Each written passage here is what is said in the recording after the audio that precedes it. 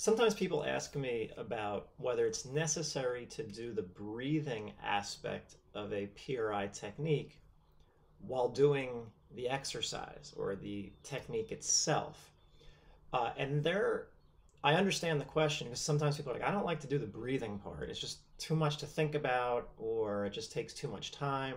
I just want to do the muscle part. But in reality, you can't separate the two. Movement and breathing are intimately linked because really breathing is movement. So even when you're at rest, perfectly at rest, when you're breathing, your body is moving. Not only that, if you're upright, especially if you're upright, but any type of posture, any type of position that requires you to be at least slightly active will introduce some sort of muscular action into that activity. So even when you're resting, your muscles are still on. I don't know about when you're sleeping. That would be an interesting. Thing to look up because I've never actually checked that. But anytime you're just, even if you're just sitting in a particular position, in order to hold yourself into that position, there should be some muscle activity going on. Breathing and movement are not coupled in the sense that every time we take a step, we don't have to take a breath. I think animals, at least some animals, do have to do that. So every time they take a step or move, there's a breath at the same time. But in humans, it's decoupled. However, the muscles that are being used for movement are also a lot of the muscles that will be overused when you can't use your diaphragm, particularly on the left, to actually breathe.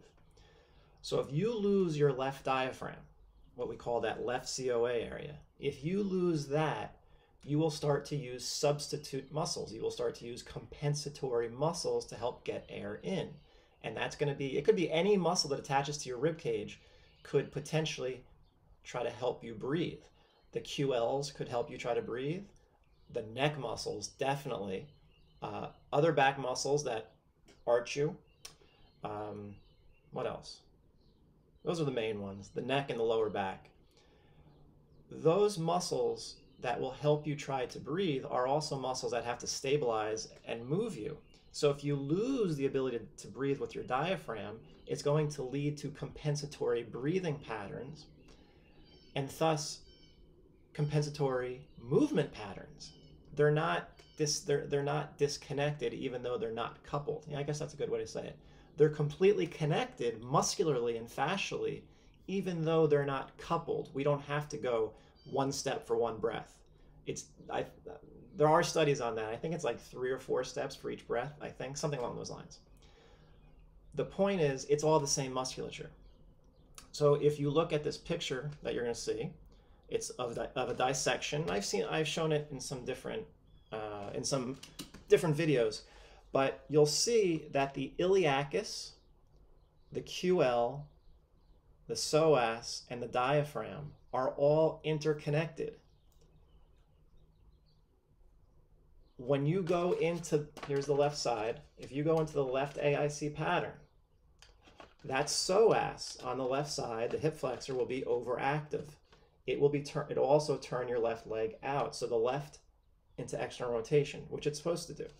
So the left psoas, once you're in this pattern, is overactive.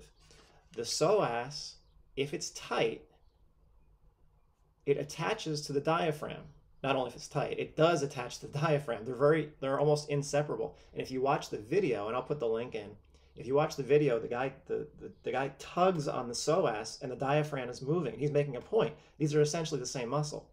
So if the psoas is tight, we know the diaphragm is going to be tight as well. And when the diaphragm is tight, remember we're talking about the left side, if the diaphragm is tight, it loses its ability to pump as a breathing muscle.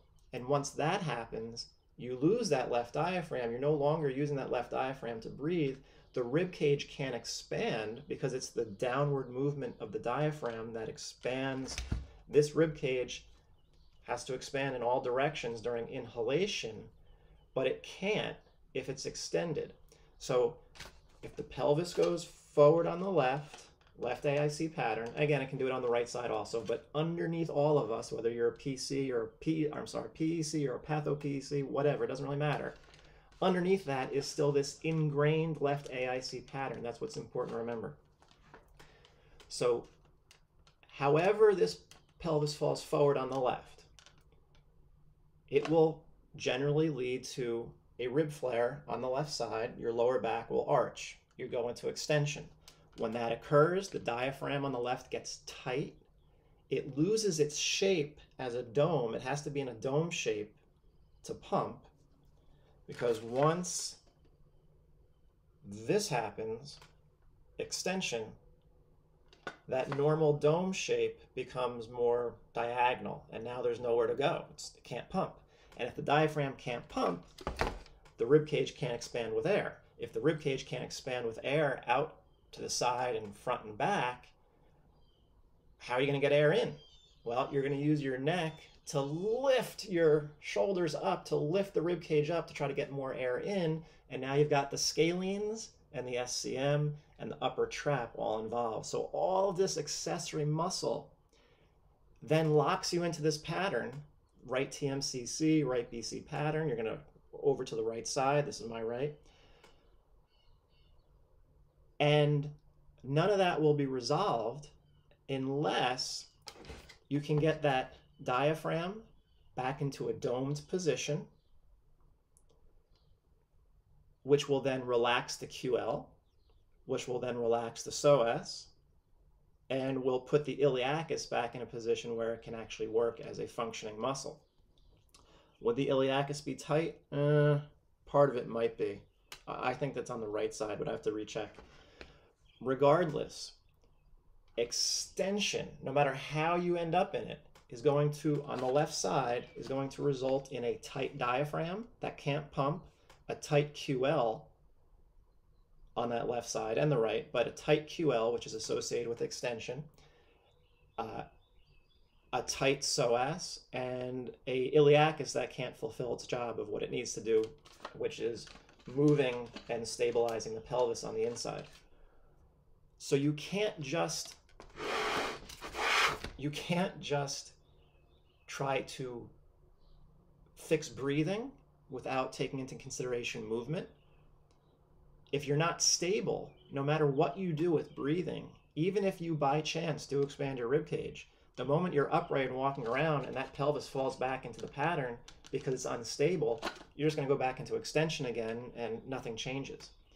So you can't focus on breathing without addressing stability of the pelvis and movement of the rib cage, which is movement, which is walking. Similarly, if you try to correct these issues just by movement and exercises without taking into consideration whether the rib cage itself is positioned, because remember, people are like this.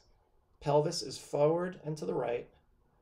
Upper body is over to the right and kind of turned, is oriented to the right, but they're kind of twisting back to the left to try to stay straight. But you cannot, if you're in this left AIC, right BC position, trying to work on breathing by itself will not work because you're over on the right side. Trying to just work on a left hamstring or left abductors, glute medius, when your body is still over here, will not stabilize the pelvis on the left side, which means you'll never get the left diaphragm over to the left and positioned properly to breathe. So without confusing the issue any more than I might be, the point is you cannot only address one or the other. They have to be at the same time, because all the muscles involved in compensatory breathing and the muscles involved in compensatory movement are the same. And once you're compensatory too much in one of those areas, you'll be compensatory in the other area. Because again, even though they're not coupled one for one, they are intimately linked through muscular connection. So there's no way you can just work on movement without addressing breathing mechanics, and there's no way you can just work on breathing mechanics without addressing stability of the body that can move without compensation. Otherwise, the whole thing falls apart. Nothing's going to work. So hopefully that explains why the two have to be worked on at the same time, why you can't just do exercises without the breathing aspect, and why working on just breathing without proper technique and position of the body will not work either.